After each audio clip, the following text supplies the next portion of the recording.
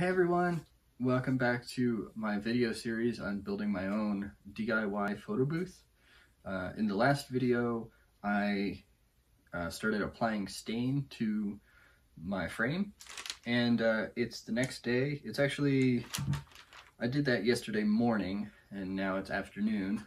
I came in this morning and it turns out that the stain wasn't quite dry. I think I applied it a little thick in some spots. So in those areas, I actually kind of just wiped it down with a rag, wiped off the excess, and it seems to be pretty dry now. It's not 100%, but before I get into assembling the unit and putting all the components where they belong, let me remind you that you can download an ebook of the instructions that I used to kind of guide this process. It's not step-by-step how to build this exact photo booth, but kind of the thought processes that I went through, determining components, determining what sort of construction I was going to use, that sort of thing. You can download that from the link below or at shutterpilot.com/DIY-photo-booth. So with that, I'm going to start assembling the photo booth, putting all the components in. I do have one thing that I'll need to Gorilla Glue into place, but I'll pause the video and kind of explain what I'm doing when I get to that point. So let's get to it.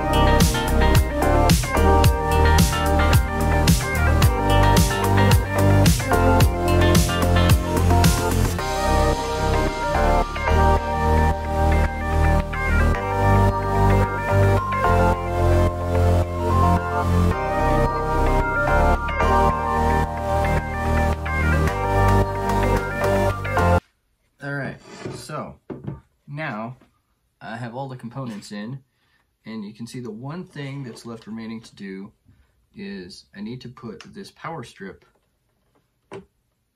right against that wall there. So you can see I cut out this notch and it looks like it's going to be perfect. Just the right size for that cable to fit through.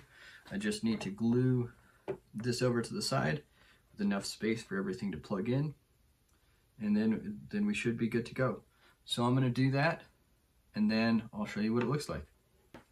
All right, and it's been a couple hours, and the glue, it hasn't cured, but it's solid enough that we can prop the photo booth up like this, and I think it looks pretty good.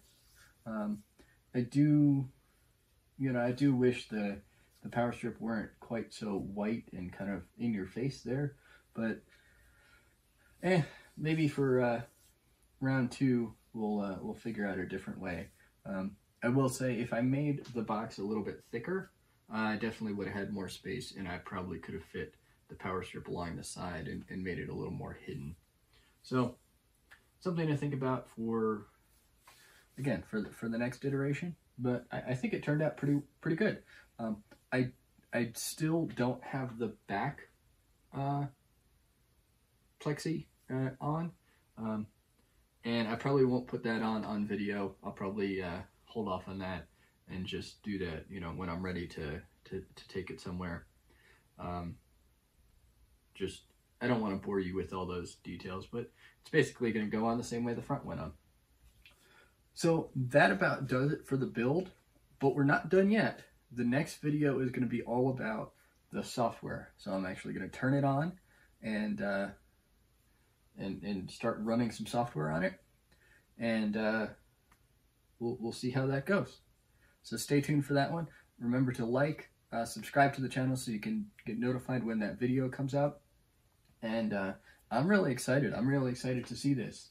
I'll also probably do kind of a video at the end, kind of recap the overall build, what's in it, kind of just a quick, here's what it is, and maybe spin it around and show a 360 view.